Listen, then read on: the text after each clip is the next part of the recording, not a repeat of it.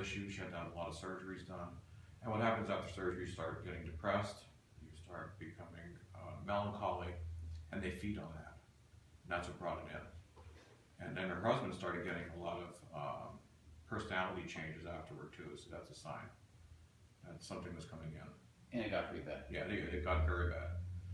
And it got to the point that she was about to give up.